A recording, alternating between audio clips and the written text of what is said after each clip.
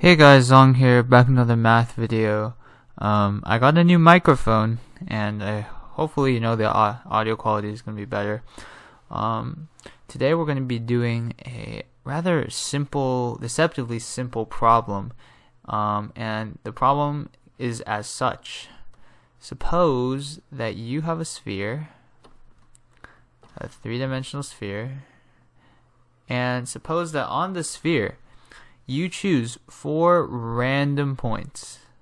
So maybe a point there, maybe a point there. You can't really tell where they are because it's three-dimensional. Maybe a point there, maybe a point there. Now, drawing these points, connect these points in a tetrahedron. And the question basically asks, what is the probability that this tetrahedron encompasses the center point of the circle? So what is the probability that 4 random points placed on the sphere, which creates a tetrahedron, what's the probability that that tetrahedron will encompass the center of the circle? Now pause the video if you want to work on this. And without further ado, I will go on to the solution. Now the first thing you want to notice, and it's a little hard to notice conceptually, but the first thing you want to notice is we want to begin by placing the first 3 points on the sphere. So let's assume these 3 points are placed like so. And after placing those 3 points, where can we place the 4th point such that the tetrahedron will encompass the center? Well, what we can do is we can actually draw so let's say this point is facing us on the sphere. We can draw a line through the center from that point to the other side of the sphere. So this is on the far side now. And we can do this like so. So that now by drawing a line from these points through the center to the other side of the sphere, it cuts a triangle into the other side of the sphere, the same size as the original triangle, because it's just sort of a reflection, in a sense, a reflection about a point. What actually is interesting is that as long as the 4th point is inside this triangle, the tetrahedron will encompass the center. But if it's outside the triangle, it won't. And why is this? Well, if you think about it, let's say the point I am drawing, let's say the 4th point is right on the corner of this triangle. That means that this line from this point to this point, this tetrahedron, its edge will be barely going through the center. If the point is any more here, then the edge will be outside of the center. Same with this point. If this point were to let's actually use this point because these two are in a line and it's sort of hard to see. If this point were the 4th point and we drew the tetrahedron like so, again, the edge of this tetrahedron would be barely touching the center. And if this point were any further out this way, the tetrahedron would be outside of the center. So hopefully you sort of see why. And if we draw it on one of these edges, then we can see that the center barely lies on the face of the tetrahedron. And you further out and the center no longer lies in the tetrahedron. So we actually now realize that the 4th point has to be within the area, within the spherical triangle, because the triangle is sort of bendy because it's on a sphere, within the spherical triangle outlined by the first 3 points. So in this sense, we can actually narrow this question down. We have to find the probability that the 4th point is within the area generated by the first 3 points. And thus, the probability is just the expected area of the triangle created by the first 3 points divided by the total surface area of the sphere. Now, without loss of generality, let's assume the surface area is equal to 1. So now we just have to find the expected area of this triangle in order to find the probability that all 4 points encompass a tetrahedron that encompasses the center. So what's the expected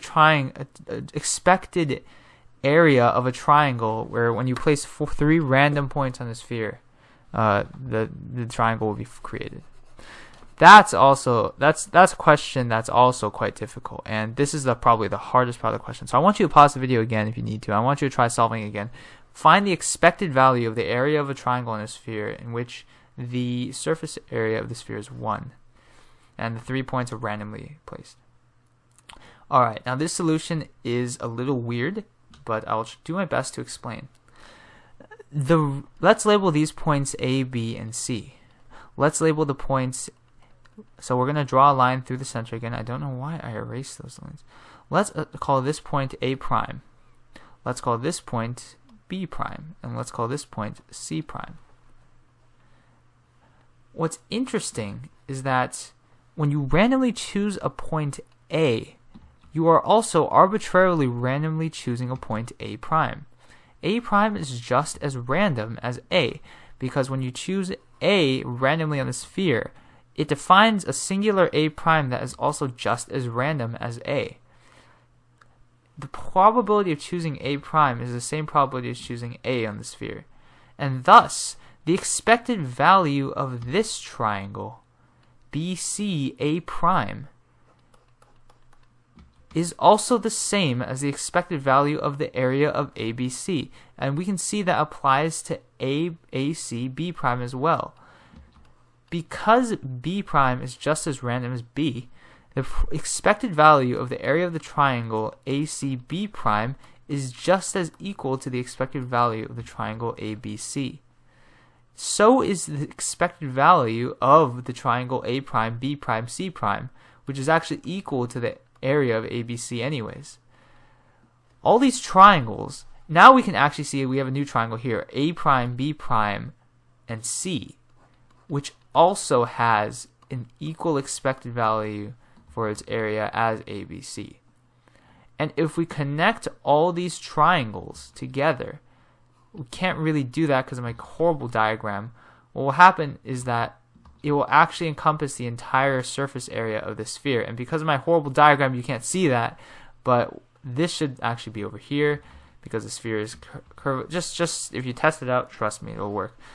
Any combination of A or A prime, B or B prime, C or C prime, and you take one from each of these, you'll get a triangle. You'll get a random triangle that has the same expected value, and if you add all these triangles together, they'll form the surface area of the sphere. So how many such triangles are there? Well, you can either have A or A prime, B or B prime, C or C prime. So that's 2 possibilities times 2 possibilities times 2 possibilities, which equal to 8 total triangles of same expected value area, and the 8 total triangles encompass the entire surface area of the sphere. I'm afraid I couldn't draw that very well, but you have to believe me, the 8 total triangles, all these possible combinations encompass the complete surface area of the sphere. And since they all have the same expected area, each triangle takes up 1/8 of the sphere surface area.